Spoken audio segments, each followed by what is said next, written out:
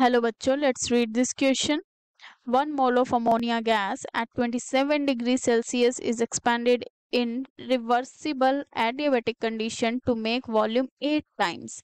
Gamma is equals to 1.33. Final temperature and work done respectively are, and these are the following options given to us. So सबसे पहले हम इस question का key concept देखेंगे, and the key concept of this question is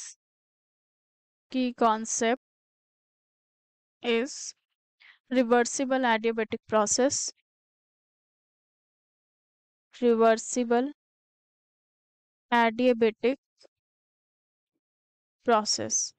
and जो हमारे पास reversible adiabatic process होता है, it is the kind of the process जिसके अंदर जो हमारे पास हीट ट्रांसफर होगा that will be zero and the whole process will be reversible according to the given question. जो अमोनिया का गैस है वो एक्सपैंड करवाया गया है इन रिवर्सिबल एडियाबेटिक कंडीशन. सो जो हमारे पास प्रोसेस है that is reversible process, and at that time जो हमारे पास हीट चेंज होगा और we can say heat transfer होगा that will be zero. So now let us discuss more about this. According to the given question, we have to find the final temperature and the work done. And there is a relationship between the temperature and the volume for the reversible adiabatic process. Adiabatic process के लिए जो हमारे पास relationship आता है that is T1V1 gamma minus 1 is always constant. So we can say जो हमारे पास T1V1 gamma minus 1 will be equals to the T2V2 gamma minus 1. जो हमारे पास यहाँ पे T है that represents the temperature, V represents the volume of the gas, and जो हमारे पास एक गामा है, गामा रिप्रेजेंट करता है हीट कैपेसिटी का जो रेशियो होता है. Gamma is generally Cp by Cv. Now according to the given question जो हमारे पास T1 का वैल्यू है that is the 300 kelvin, and हमसे कहा गया है जो वॉल्यूम है वो 8 टाइम्स हो चुका है. So we can write it as जो हमारे पास फाइनल वॉल्यूम होगा V2 that will be equals to the 8 times of the V1. So from here we can find the temperature T2. सो हम टेम्परेचर T2 को find out करेंगे.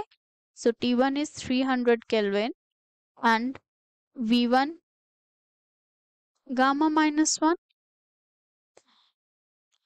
And जो हमारे पास gamma का value है that is also given to us 1.33 minus 1 is equals to T2 जो हमें find out करना है, एंड V2 का value is 8V1 gamma minus 1, so 1.33 minus 1. सो ये हमारे पास आ गया 300 V1 0.33 is equals to the T2 8V1 0.33, and 0.33 को we can write it as 1/3. Now let us rearrange this. जो हमारे पास T2 आएगा that will be equals to the 300 multiplied to the V1 raised to power 1/3, and जो हमारे पास ये 8V1 है इसके पूरे में हमारे पास जो ये वैल्यू है गामा का दैट इज गामा माइनस 1 इस तरह से है. So it will be 8V1 1/3. Now अगर हम इसे डिफरेंटली लिखेंगे सो 8 raise to power 1/3 and V raise to power 1/3, सो ये कैंसिल हो जाएगा. एंड 8 रेज टू पावर 1/3 हम कैसे सॉल्व करेंगे. सो जो हमारे पास 8 रेज टू पावर 1/3 है this is the cube root of the 8, and 8 का क्यूब रूट होता है जो हमारे पास that is 2. So 2 multiplied to the 2 is 4 and multiplied to the 2 is 8. So जो हमारे पास क्यूब रूट होगा that will be 2. So 300 divided by 2. So जो हमारे पास फाइनल टेम्परेचर आएगा that will be 150 Kelvin. So जो हमारे पास फाइनल टेम्परेचर आया है that is 150 Kelvin. सो जो हमारे पास ऑप्शन सी और डी है वो एलिमिनेट हो जाएंगे. Option A and C have the 150 kelvin. Now we have to find the work done, and जो हमें गिवन है क्वेश्चन में इट इज गिवन कि जो गैस है वो एक्सपैंड हुआ है. जब भी गैस एक्सपैंड होता है then work is done by the system, और जो वर्क डन आता है वो हमारे पास नेगेटिव आता है. Now let us see the formula for the work done in the adiabatic process. According to the first law of thermodynamics, जो हमारे पास change in internal energy होता है that is equals to the heat and the work done.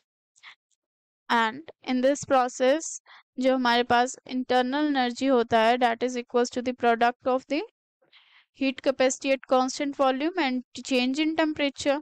ये हमारे पास relationship होता है. And जो हमारे पास गामा का रिलेशनशिप है that is the ratio of the heat capacities, heat capacity at constant pressure and heat capacity at constant volume का ratio होता है गामा. नाउ जो हमारे पास Cp minus Cv is equals to Nr. This is the relationship between the heat capacities at constant pressure and constant volume. And from here we can say जो Q का value है adiabatic process है तो ये 0 हो जाएगा. Delta U is equals to the work done. सो हम लोग डेल्टा U का वैल्यू फाइंड आउट करेंगे and we will find the formula for the work done in the case of the adiabatic process. सो जो हमारे पास Cp आएगा that will be equals to the Cv plus Nr. सो जो ये हमारे पास Cp का value है we will use in this formula. जो gamma है that will be equals to the Cp over Cv. So it will be Cv plus Nr divided by Cv. Now we will solve this further. जो हमारे पास gamma है that will be equals to the Cv divided by Cv. अगर हम इसे अलग अलग लिखेंगे in this way, so ये हमारे पास कट जाएगा और this will be 1. Let us write here. So gamma will be equals to the 1 plus Nr divided by Cv. And अगर हमारे यहाँ से Cv का वैल्यू निकालना हो देन वी कैन फाइंड. ये हमारे पास था gamma is equals to 1 plus Nr upon Cv. सो जो 1 है date will be gamma minus 1 हो जाएगा and Nr over Cv will be equals to this. So Cv इस तरह से ये रिवर्स अगर हम कर देंगे और वी कैन से क्रॉस मल्टीप्लिकेट करेंगे, Cv will be equals to the Nr upon gamma minus 1. जो हम यहाँ पे n देख रहे हैं this is the number of moles और जो r है this is the gas constant. सो ये हमारे पास इक्वेशन हो गया and now we will use this equation in this equation. सो जो हमारे पास था delta U is equals to Cv delta T. So this will be Nr divided by gamma minus 1 multiplied to the delta T. So ये हमारे पास value आ गया change in internal energy के लिए. So यही हमारा इक्वल टू होता है work done. So here we can write work done is equals to the Nr divided by gamma minus 1 change in the temperature. So here we can write it as T2 minus T1. So ये हमारे पास formula रहेगा. Now we will use this formula to find this work done. So जो हमारे पास work done है that will be equal to the number of moles and हमें given है 1 mole of ammonia है. So it will be 1 multiplied to the R divided by gamma minus 1 1.33 minus 1 हो जाएगा. And here it is T2 minus T1. So T2 अभी हमने निकाला है 150 kelvin and T1 given है 300 kelvin.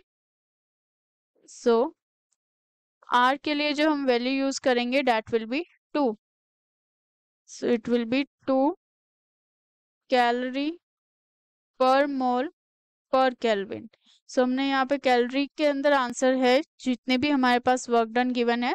So that's why we use the value of gas constant in the calorie. सो ये हमारे पास था 1 मोल. So here we can write now जो हमारे पास यूनिट्स हैं उसके साथ हम लिखेंगे 1 मोल मल्टीप्लाई टू दी 2 कैलोरी पर मोल पर केल्विन डिवाइडेड बाय माइनस करेंगे तो it will be 0.33 and 150 kelvin में से 300 केल्विन जाएगा माइनस का 150 केल्विन है हमारे पास। सो हम सबसे पहले अब यूनिट्स को चेक करेंगे, मोल से पर मोल कैंसिल एंड केल्विन से पर केल्विन कैंसिल हो जाएगा, so answer will be in the calorie. Now we will solve this further. So 2 multiplied to the minus 150 divided by 0.33. So 2 multiplied to the 150 हो गया हमारे पास 300 and 0.33 होता है 1/3. So ये हमारे पास न्यूमरेटर में चला जाएगा. So it will be minus 300 multiplied to the 3 minus का 900 कैलोरी हमारे पास आंसर आया है। एंड जो ये नेगेटिव साइन है इट शोज जो गैस है वो एक्सपैंड हुई है। So work done will be 900 Kelvin and according to the given option the answer of this question should be option A. So let us write the final answer of this question. जो हमारे पास final temperature है that is the 150 Kelvin and the work done is 900 calorie. So let us mark the option A as the final answer of this question. Hope you understood it well. Best of luck.